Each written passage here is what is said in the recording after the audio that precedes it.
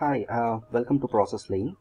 We'll have a short, insightful session on PMP versus Prince2.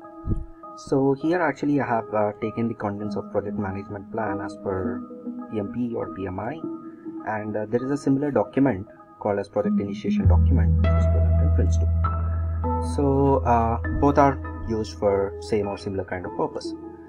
So let us try to compare how these things are related to each other or not related to each other in this short video. So that's the plan. So if we see the contents present in project management plan here, and if you see the contents which are present here, so at a quick glance you will understand that these two things doesn't look similar, right? But ultimately it is used for similar kind of purpose. So I'll just try to do a bit of magic here because I have hidden some rows and columns. So let me unhide it and hide this one, and I'll do the same thing here. Okay, so now I did a small hiding and unhiding things here. So if you see this one, there are certain things you see or you notice that there are commonalities. For example, if you see scope management plan, project scope and execution, these two things are common, right? Similarly, schedule management plan and project plan, so it is ultimately talking about schedule.